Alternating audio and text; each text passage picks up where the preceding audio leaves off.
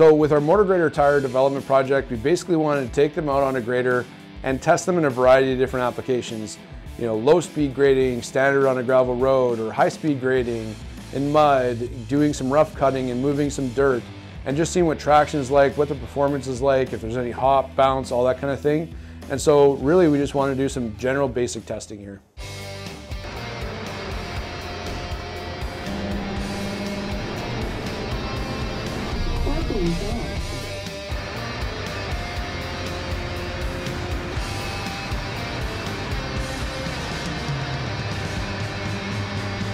The team is beginning by observing performance during standard low-speed road grading at speeds between 2 and 4 miles per hour. During this test, they are watching the front tires of the grader as they are able to lean fully left and right, depending on the angle of cut the grader is attempting. The tire lean puts additional stress on one side of the tire rather than the other, which could potentially damage the tire or cause premature wear.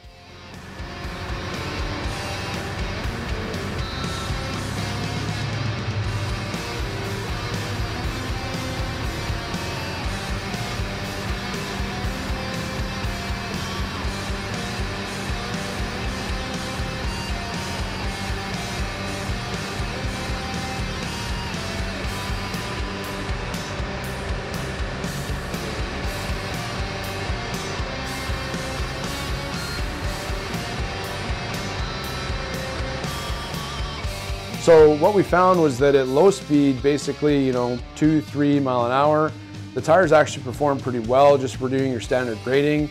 There's no hop, they got good traction, machine performs as normal, and you're just, at this point, preventing a flat tire. So after going at lower speeds, we decided, hey, let's go a little bit faster and see what happens.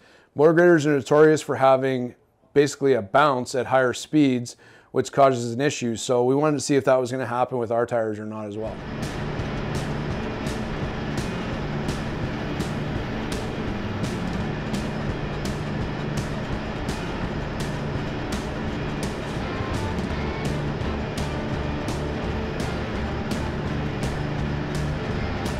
You were hopping on roading. It was rough.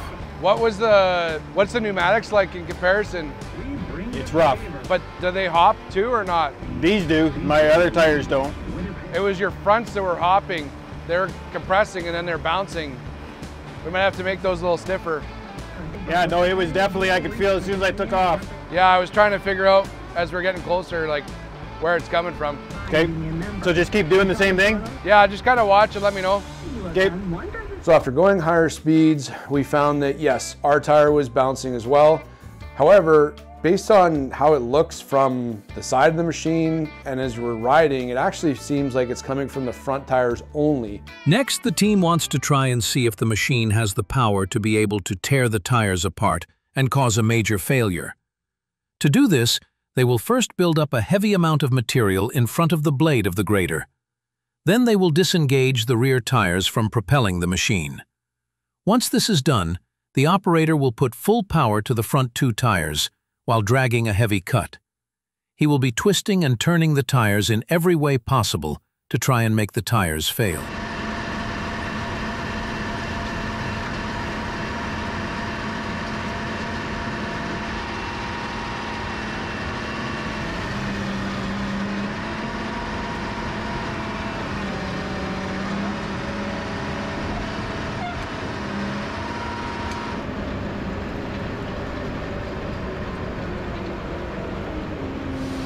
With the torture test complete, it's time to go and try pulling a shoulder to test performance. The grader will need to articulate and we will be able to test traction. This is another common grader use.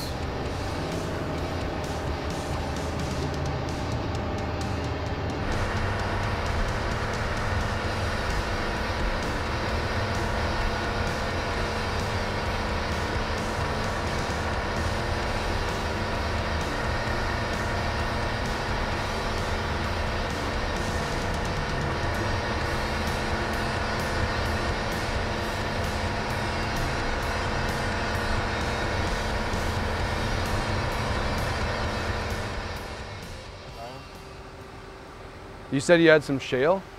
Well, there's a shale pit down. We could go down to the shale pit, and if you really want to get in and rip around in the shale pit, then it's not as bad as the road. Like you tear up the road, you got to go fix it.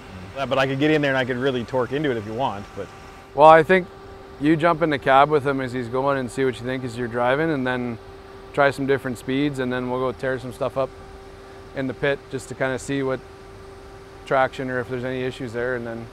Okay, we'll head down there then.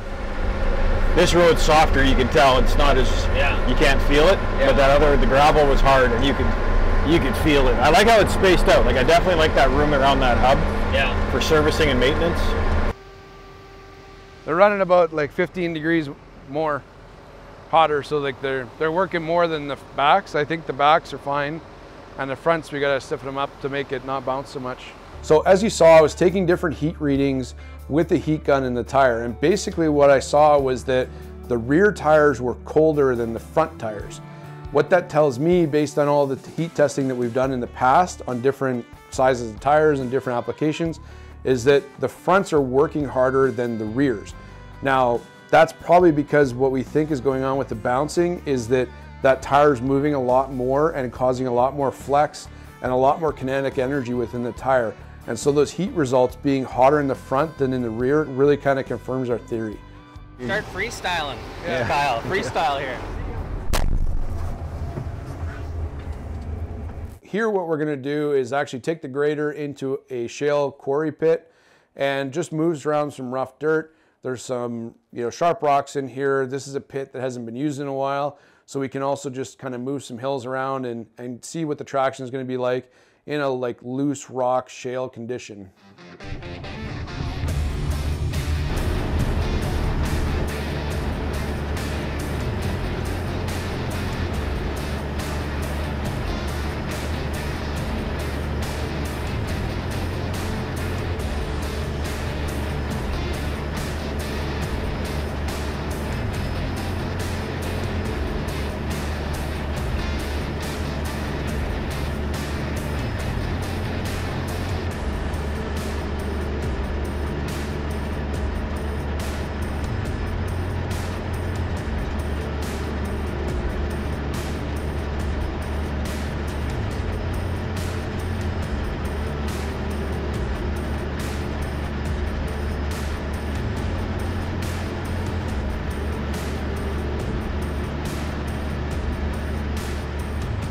So the grader actually performs pretty well in the rough cutting application.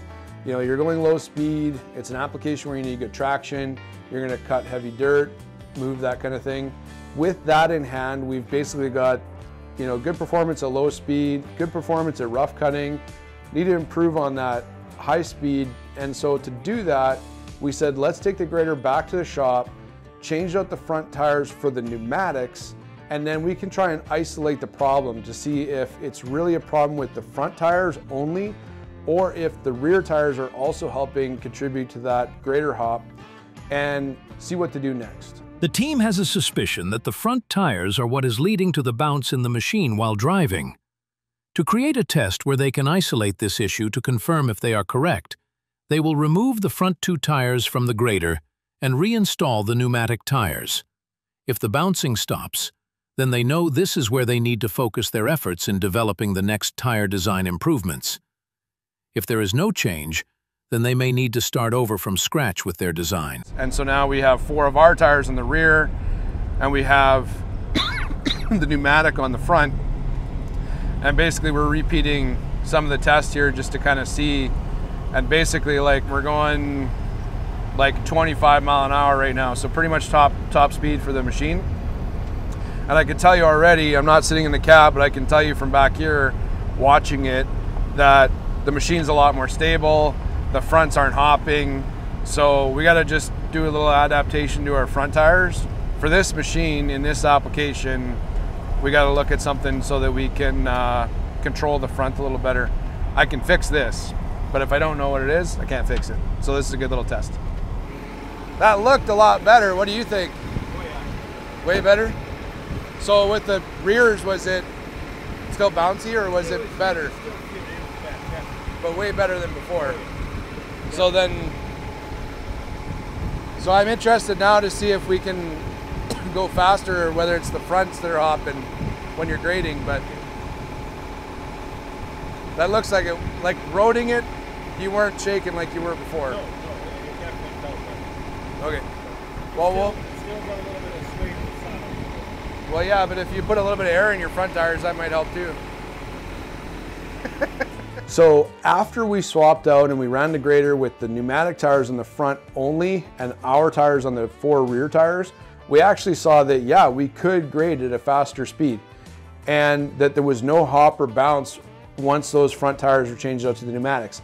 So that tells me that basically we need to focus on fixing those front tires. What we think is going on is that the tires are over compressing, which is leading to excessive hop and bounce. If we can stiffen that up a little bit and still maintain ride quality, then we could probably get rid of that grader hop as it goes higher speeds when it's grading. Send Justin the bill. Okay, so that wraps up this video. If you like what you're seeing, hit the like button to subscribe, share, do all that good stuff so you can see more of our content. We got a lot of development process that's going to happen with this project, and we just want you to be a part of it.